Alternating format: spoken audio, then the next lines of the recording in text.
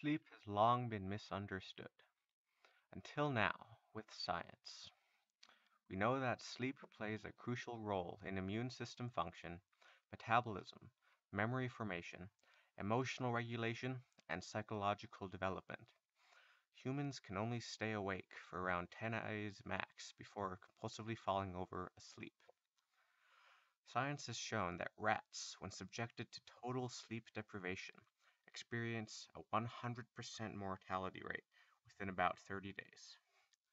When sleep deprived, we may even fall asleep for mere moments, which is called microsleep, in which some brain regions power off for up to 30 seconds, which may make us forgetful or act strangely.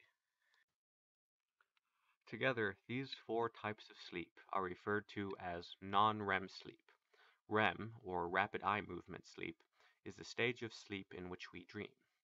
It is a very high energy state, and we experience temporary paralysis to prevent us from acting out our dreams. These stages are cyclical and appear repeatedly throughout the night. However, slow wave sleep is most prevalent throughout the beginning of the night because it is used to dissipate sleep pressure, the homeostatic buildup of the need to sleep throughout the day.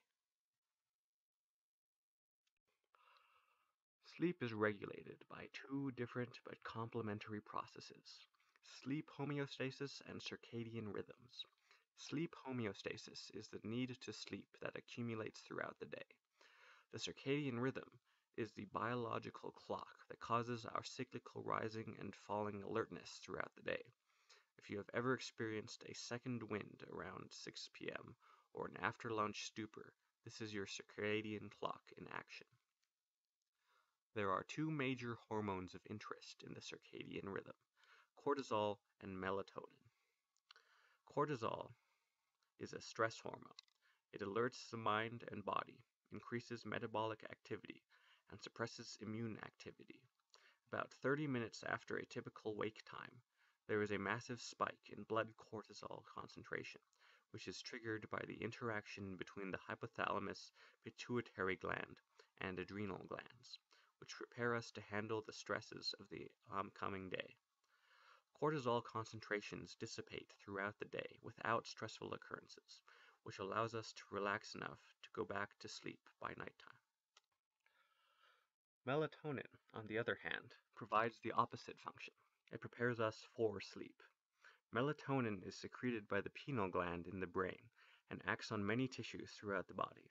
Its exact function still eludes science, but it seems to have effects related to the secretion of other hormones, aging, and immune function. Both hormones are strongly affected by changes in light exposure, as they are regulated by the suprachiasmatic nucleus, which receives constant input from photoreceptors in the retina. Everyone sleeps. I did so as recently as yesterday, and some people I know spend 25 to 90% of their lives asleep, unaware of exactly what is happening. I hope that this sheds some light on the mystery.